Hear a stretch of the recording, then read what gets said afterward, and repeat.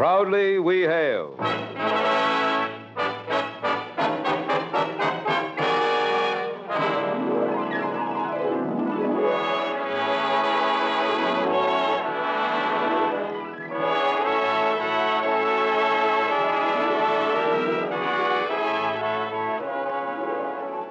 From New York City, where the American stage begins, here is another program with a cast of outstanding players and featuring Les Damon. Public service time has been made available by this station for your Army and your Air Force to bring you this story as proudly we hail our men in the Air Force.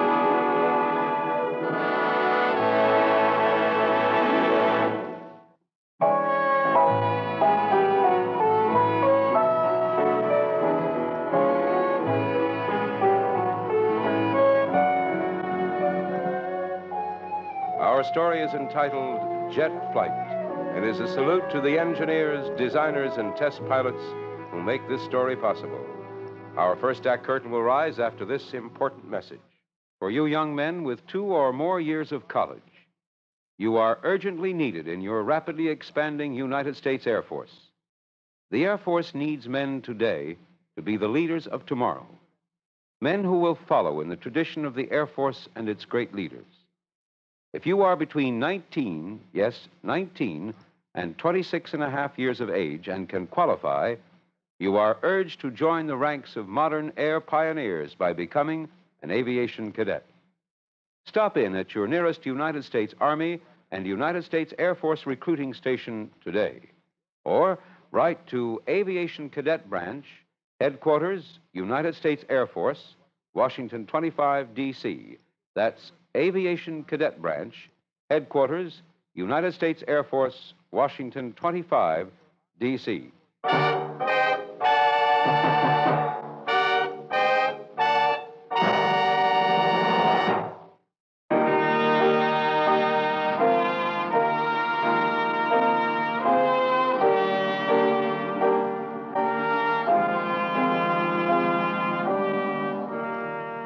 To fly free, to follow the sun and chase the stars, to soar skyward and dwell in the lofty cloud worlds of upper space, to join the eagle and touch the hand of greatness with wings.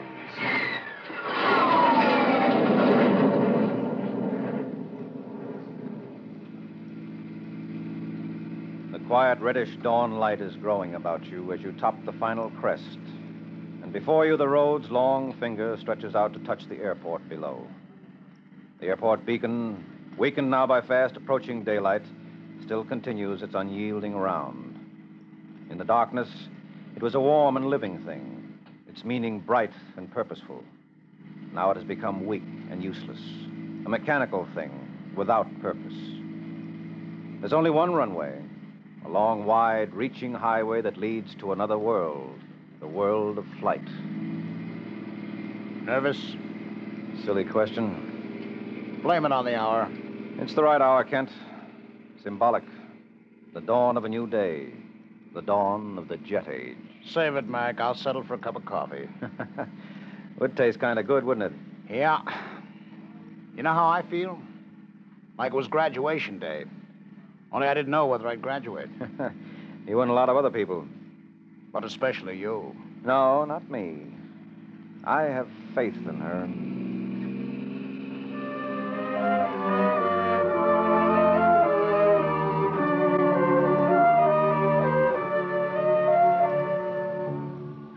By the time you drive through the airport gates, the light of a new day has washed clean the sky, erasing all vestiges of darkness. You drive on down the tarmac, past the hangars, the shops, the offices, past an orderly line of planes, and come at last to a smaller hangar where you pull up and stop. Hey, look. They bring her out. All right, you're clear. Take it easy. It's far enough? Yeah, that'll do. Hi, guys. Top of the morning to you. Looks mighty pretty, doesn't she? Okay, you can unhook her now. How do you feel, Mike? Like a bird. She's a bird, all right. But any bird I know to shame. You walk out to where she sits waiting, the force of her beauty drawing you like a magnet. There's a sharp, arrow-like quality to her sleekness, The wings, swept back and tapering, silently proclaim great speed. The tail fin juts thinly upward, away from a graceful, pointed body, whose silvered skin covers but does not hide the latent feeling of power within her. She's new. She's different. She's all jet. And you're the guy that's got to prove she's the best fighter that's ever come off a drawing board anywhere. Let's go get that cup of coffee. Be another hour before the brass starts arriving. Might as well. You been over him? You kidding? We've been at her all night. You got the easy job. All you got to do is to fly her. Ha ha. The man's a comedian. I tell you, we let Kent fly her. You teach me how to fly first. I never could figure out what you're doing around here anyway. I'm just an innocent bystander. I like to watch other people work. Yeah, he's just the guy who dreamed her up. Me and about 5,000 other people. Come on, I'm hungry.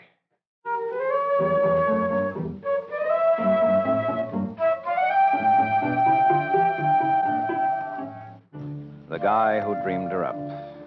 No, it wasn't Kent alone. Like he said, he was one of many. And as you walk down toward the airport restaurant, you think about that.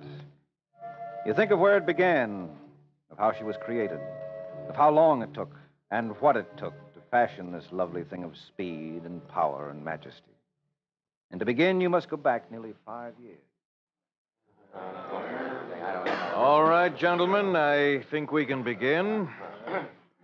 Now, you've all seen the directive on the type of fighter the Air Force is looking for. I needn't emphasize that it's going to be like starting from scratch. We've got to forget all we know about conventional aircraft. This is brand new, it's different, and it's a big challenge. In short, we have our work cut out for us. I know some of you already have some pretty definite ideas on jet fighters. Kent here may have shown you some of his. But in designing this ship, the factors of speed, range, and armament, not to mention cost, are going to pose tremendous barriers to one another. Now, taking the first two, we know. Speed, range, and armament. It sounds simple enough. That's what you expect in fighters. That's what you've got to have. But how do you get speed? And how do you get range with a fast-burning fuel and no room for extra fuel tanks? And armament. How can you put teeth in her with 650 caliber machine guns when the extra weight will cut down on your speed? Those are but the basic questions, and there are thousands more, each one important in its way, each one related to the other. The designers, the engineers, the technicians, they're the ones who have to find the answers. It might look good on paper, but if it won't do what it's supposed to do, you'd better start again. One of our first jobs is to provide a way for the pilot to bail out while traveling at transonic speed. It's got to eject him fast enough so he'll clear the vertical stabilizer. Much too bulky that way. Far too heavy. You'll have to cut it down. Too bulky, too heavy, cut it down. Put a half dozen men to work on the job, and in 8 or 10 months' time, you've got your pilot's seat. It's just fine, but that's only a beginning. Because before the pilot can leave the plane, his plexiglass covering has got to go. And then, when you finally got that one licked, you find... Oh, it's just dandy. Peachy. The only trouble is we found the pilot's feet won't clear the instrument panel. Oh. What do we do now? Only one thing to do. We can't redesign the pilot's feet. So we redesign the instrument panel. Simple as that. Only it's not simple. And more thousands of hours of work go into the single task alone. It begins to sound like you're not building a new fighter, you're building a new planet. A question arises from another angle. Temperatures in the tailpipe will range around 1,200 degrees centigrade. And what would happen if you got a bullet hole in the tailpipe? Good question. And the answer? Your tailpipe would become a welding torch that would melt the support frames for your vertical and horizontal stabilizers. And goodbye, airplane. Well, how do you get around that one? We'll have to make the parts out of stainless steel. Only trouble is we've never tried the process before. And to try the process, you find that in the blueprint stage alone, it takes about 25,000 additional man-hours.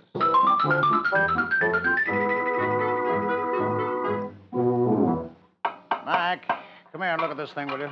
Now, what is it? Well, you know, we've decided to increase the elevator surface, but we know this would increase the pressure on the elevator. That's right. Make it even tougher to move the stick at high speeds. Yep. That's what This gimmick takes care of. It's a motor that'll move the elevator control for you. Move it for you. How do you mean? Well, this motor would be hooked up here like this. Wouldn't matter how fast you were going, you just move the stick and it would do the job. What about feel? What do you mean? Well, a pilot's got to be able to judge his maneuvers by the feel of the controls. Take that away, how's he going to know how to handle it, say, in a high-speed pullout? I hate to say it, but I'm afraid you've got something there. We'll have to figure a way around it. Figure a way around it, or over it, or through it, but figure it. And how many figures do you get from the day you start until the day she's an actual creation? Over 5,000 blueprints go into her building. Nearly 1 million man-hours of work and sweat and ingenuity add up to the finished product. And then, it's your job to find out if she'll do what she's supposed to. How does she taxi? Well, so far, so good. What about on the runway? No, I haven't really let her out yet. She gets going fast. I'll have a full report for you in the morning. Any date set for first flight test? No, we're not going to rush her. Let's be sure of her on the ground first. She looks like she could jump up and fly just standing there. And I'll tell you a secret, Kent. That's the way she feels.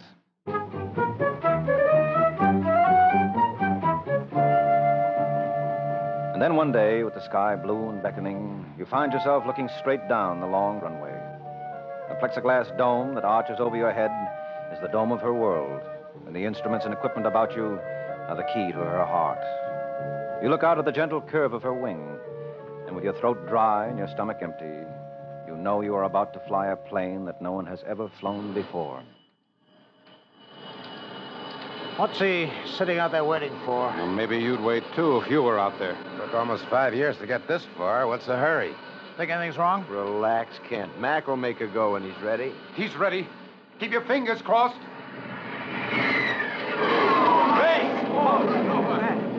Wow. Look at that baby climb. Mama, look what we done built.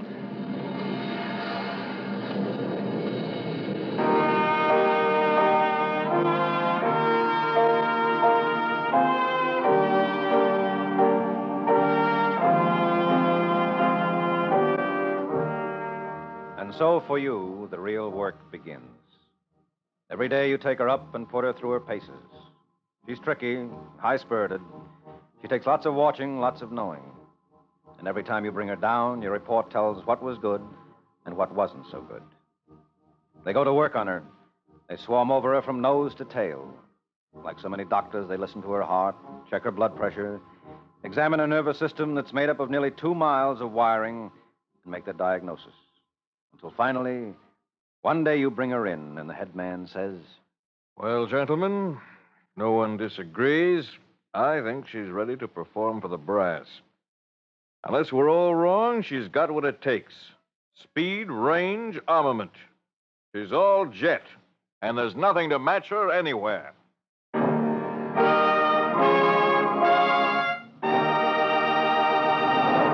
With Les Damon in the featured role, the proudly we hail production Jet Flight will continue in just a moment with the second act.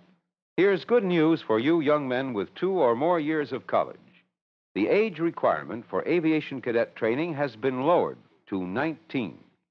Yes, if you are between 19 and 26 and a half years of age and can qualify, you will receive your silver wings and your commission as a second lieutenant in the expanding Air Force.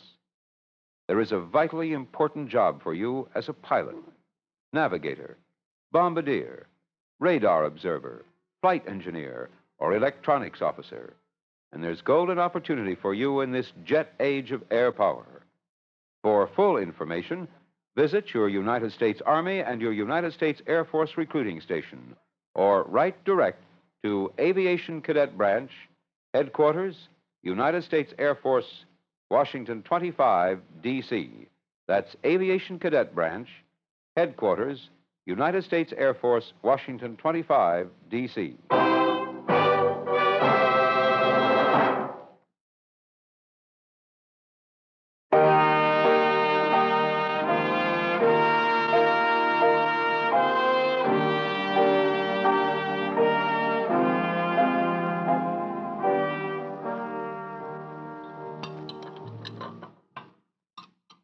Where are you? About 40,000 feet up? What? Yeah, that's what I mean. You in a trance? Oh, I'm sorry. No, I was just thinking. We somehow gathered that.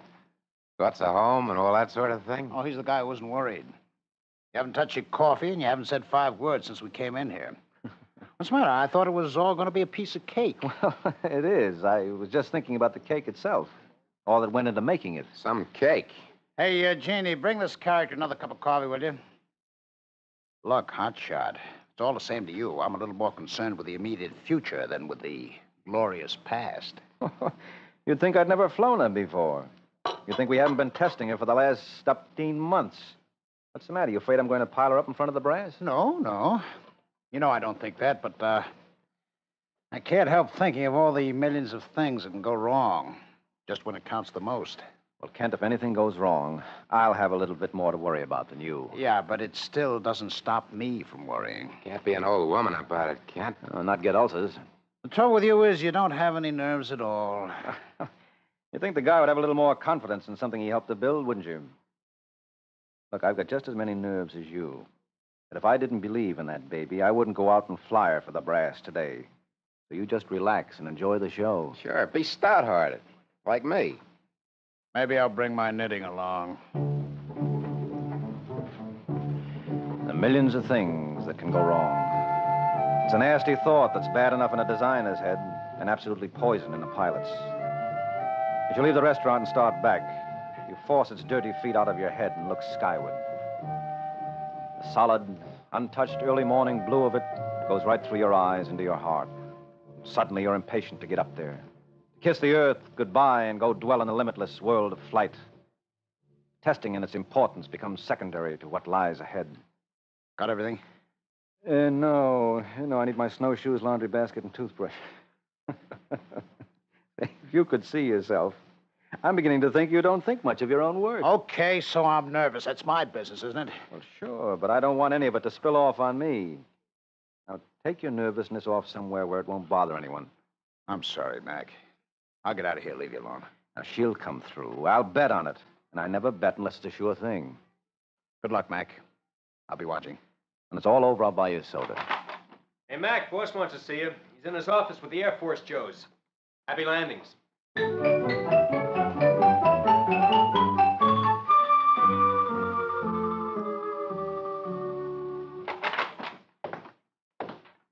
Morning, Mac. Morning, boss. Well, you feel like going in there and meeting the Air Force? Well, I'd rather go fly an airplane. Plenty of time to meet them afterwards. They brought a couple of their own test pilots. When it's over, you can start briefing them. They'll want to check her out as soon as possible. Well, they must be eager. I think it has more to do with time than eagerness. Just as soon as they put their stamp of approval on her, we go into production. Big rush, huh? Mighty big. Well, then the sooner I get flying, the sooner we get into production. How do you feel? Fine. How about you? Well, I like eating cigars. They help digest my breakfast. Let's save one for Kent. He's about ready to pop his buttons. Well, I guess maybe we all are. It's a big day, Mac. Sure. Well, there's not much I can say. But, good luck and take it easy. Thanks, boss. See you later.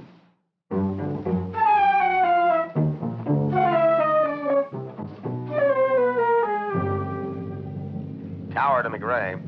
Tower to McRae. Over. McRae to tower. Go ahead. They're all set down below, Mac. You're cleared for takeoff.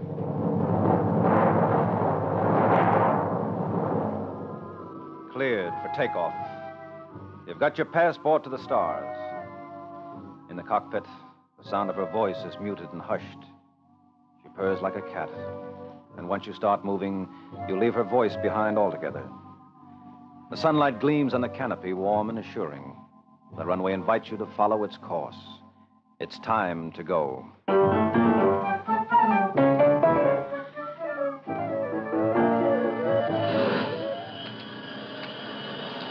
You move the throttle forward smoothly and easily, your head back against the rest, the sudden pressure pushing hard at you. She comes strongly alive in an instant, a temperament and mood transmitting itself into your hands and feet, your blood. You swallow up the runway with ever-increasing rapidity while the finger on the airspeed indicator steadily climbs the face of its cage. Then you need no indicators, no mechanical dials to announce her readiness to slip the chains of Earth, for she tells you so herself. She proclaims it to the whole universe, and so, gently, you give her her head and lift her free.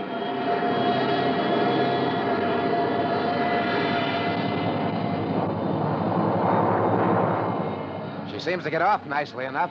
That's what I call racking it up. Hard to tell how good she really is standing down here. When's he going to make a gunnery run?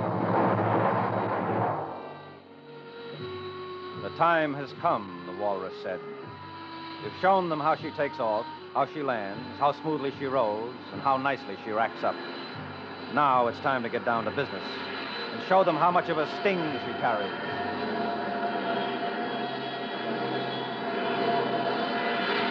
You watch her wing wave a lazy goodbye to the sun, and then the speed is building up and the target is a growing dot that lies ahead. You'll have 2, maybe 3 seconds to cut loose. The gun sight, an instrument of great ingenuity and remarkable precision, is your guide. You glue your eye to it as the target looms larger and the speed builds up. You flatten out and come roaring for the kill.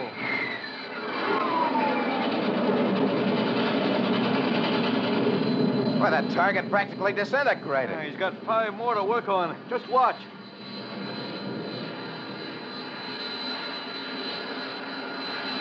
Now they know the kind of a whip she carries. She's a nice girl, but deadly on trespassers. Next on the list is speed. You level off, get lined up, and pour the coal to her, pressing the throttle against the step. If you were to put a covering over the canopy and block out the hypnotic swing of the airspeed indicator, you might think you were sitting in an armchair at home, where you hear nothing and you feel quite normal. But as the earth flashes beneath you in a confused blur, and the needle swings ever higher, the sweat pours off you in rivers. Every nerve in you is keyed to the bolt of lightning you ride. One minute error on your part. Steady. She's starting to vibrate. You've caught the speed of sound. Hold on now. Hold on, brother. You've left the speed of sound behind and the track's clear ahead. You don't know just when you pass the clocking points, but after a while you throttle back, slow down, turn her around, and go back and do it all over again.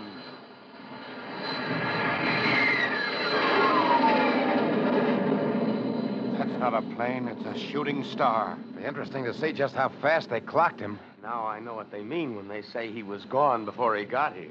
Be coming back again in a second or 2.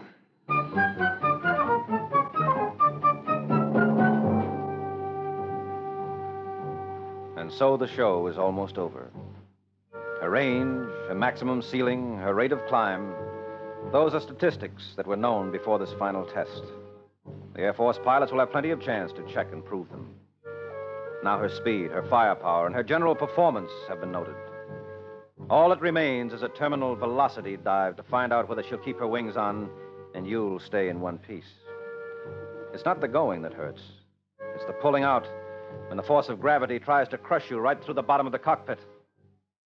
You take one last look around and then pull the carpet out from under her and head for the earth far below.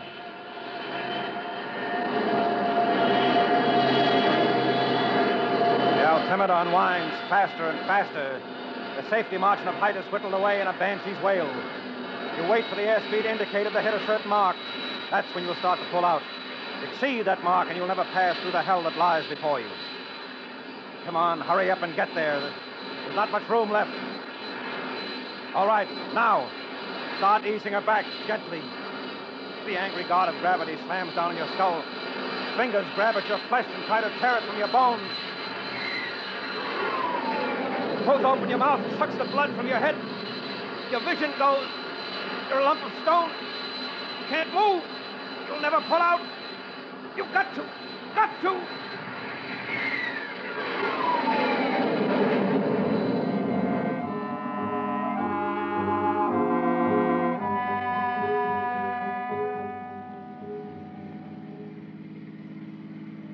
Speed, range, armament. She got 'em all, Mac. A lot more besides. Yeah, all there is. Did you see the reports on your speed?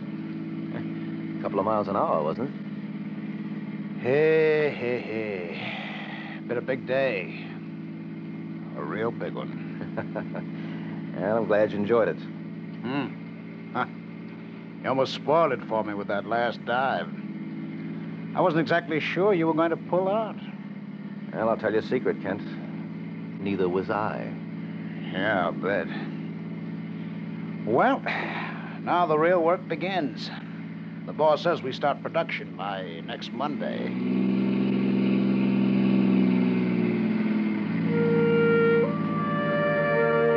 You build it, you fly it, and then you produce it. Make it by 50s, by hundreds, by thousands. You modify it, you improve it. You start with Model A, and before long you're turning out Model D. Each model a little bit better than the previous. But to do it, and do it right, you need machines, you need manpower, and you need skill. Greater skill than ever before, because this is a new job with more complexities and more demanding exactness than any fighter plane ever built. And the thought comes to you that with so many people putting their brains and energy to work on the same project, working for the same goal, you can't miss. And so with darkness once again sweeping in over the land, you leave the airport with your friend and drive on toward home, the humming wheels echoing a refrain over and over in your head. She's all jet, mister, and you built her for young men to fly.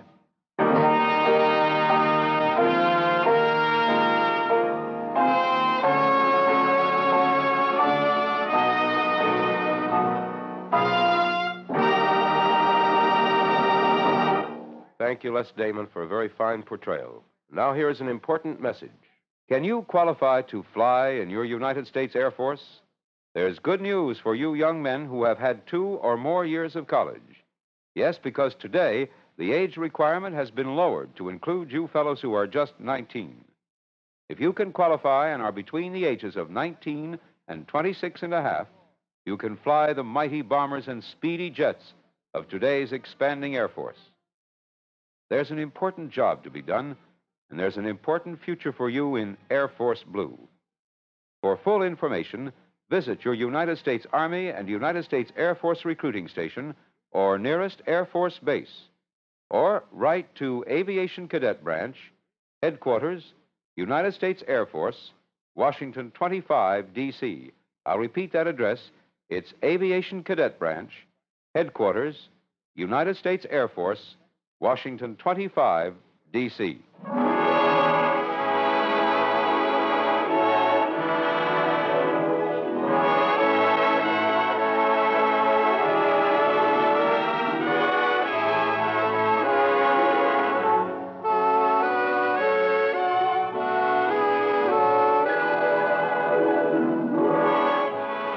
This has been another program on Proudly We Hail, presented transcribed in cooperation with this station by the United States Army and the United States Air Force Recruiting Service. This program featured Les Damon. This is Kenneth Banghart speaking and inviting you to tune in the same station next week for another interesting story on Proudly We Hail.